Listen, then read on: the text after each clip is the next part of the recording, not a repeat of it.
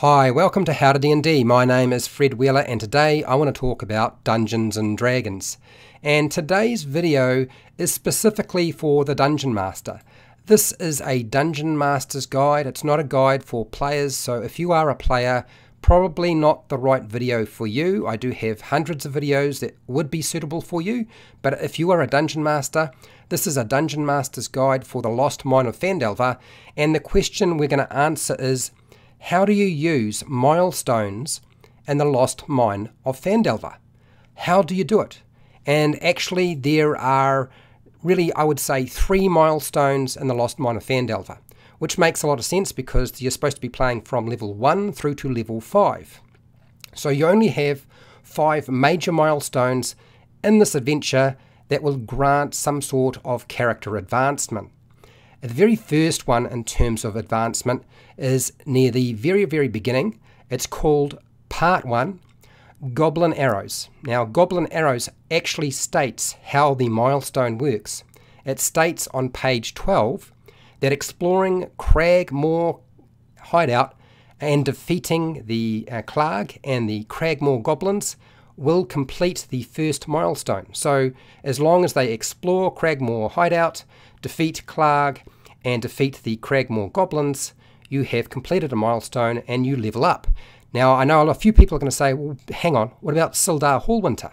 Actually, if Sildar Hallwinter dies, it doesn't matter. I know that sounds terrible and cruel, but actually he is not key to leveling up. So don't worry about that particular aspect. Okay, the next one. Now, this is slightly out of order for a lot of people because you'll be thinking, I don't understand why you've used this particular order. I'm going to Part 3. Okay, Part 3 is the Spider's Web. This is indicated on page 41, and essentially all they have to do is discover the location of Wave Echo Cave. This completes the next major milestone. And I know what you're thinking, well, that doesn't make a lot of sense. There's a lot of material in that particular part, and it's out of sequence, Fred. The thing is that not all of those adventures are required to level up. You don't have to do all of them to actually progress. So don't worry about it. The key feature is them finding the location to Wave Echo Cave. And there's a couple of ways this can be done. They can go and ask a number of individuals within this adventure on that particular chapter as it happens. The first one is they can go and ask Agatha the Banshee.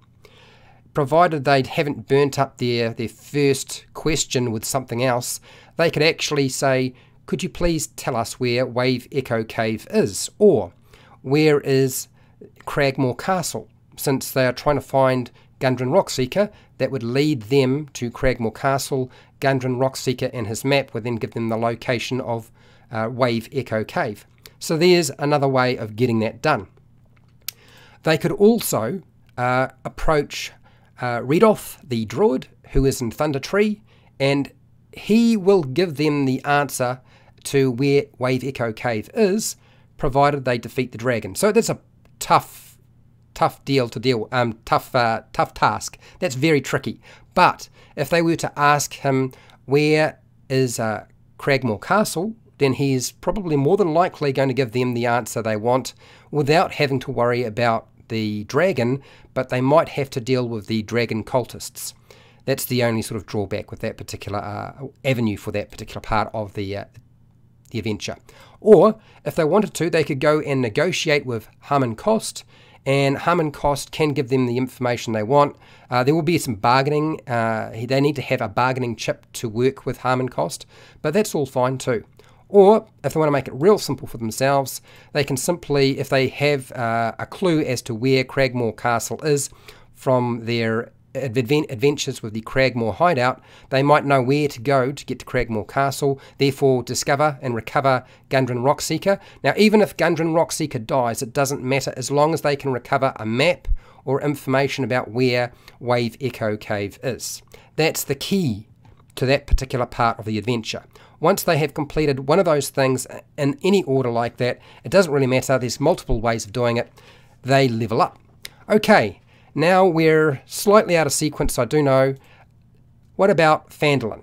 That's part 2, Phandalin. Now it actually mentions on page 26 that the next major milestone is achieved when they have to deal with the red brands, that is the red brand ruffians. Once they sort them out, it's all good, right? It's all good. They also have to deal with the leader Glassstaff. He needs to be brought to justice. The red brands might not necessarily need to be killed, but they do need to be brought to justice. And the party at this point should also know that the Black Spider is searching for Wave Echo Cave. That will complete those 3 aspects. So there's 3 things they have to do to be able to progress and level up. Here is the thing that I know a few people will be saying, I don't understand what's going on here. You've put it out of sequence. Part 2 and Part 3 can be done in any order. It is preferable that you were to do the adventure in the order of Part 1, Part 2, Part 3, Part 4 in terms of difficulty. But you can do Part 2 and Part 3 out of order. You don't have to do it in a particular order. There's no set order for that. So don't worry about that particular aspect of the adventure. Okay, last part. That is Part 4. What are we doing here with Part 4? Well, that as it happens, the only thing they need to worry about with Wave Echo Cave, which is Part 4, is the party facing the adventurer's mastermind, the main villain. Once the Black Spider has been defeated and the lost mine reclaimed from the Black Spider's henchmen or women and from the undead and from Mormisk, then they have completed the last of the major milestones that are required to finish this adventure. Yeehaw! At this point, the player's character should be finishing at about level 5, and you're all done. So it's actually pretty simple. It's not as hard or difficult as you might think. Now, let's cover some of the aspects that people might be getting confused by, and that is, although there are small adventures and quests and monsters and a dragon that they could deal with those, they are not required to be completed to result in a milestone being achieved by a player's character. They are there to do if you feel like. They will help you move the story on in some cases, but not always. So therefore, you don't need to worry about that sort of thing. Now, if you have any questions at all about how to level up and use milestones in the Lost Mine of Phandelver, please present your questions and your feedback. If you've done it before, let me know right now. Use the comment section. If you want to see more videos like this, I have a huge playlist on the Lost Mine of Phandelver, which I'm sure you will find useful in some way. I have many other videos that you can go and watch too that have to do with player and dungeon master advice, particularly for people who are starting out and also for experienced dungeon masters and players. Now, please share, like, and subscribe. Hit the bell button to be notified when I go live and when I publish new videos. And if you're really lucky, YouTube might actually send you a notification. Ha ha! And hey, till next time, keep rolling those 20s.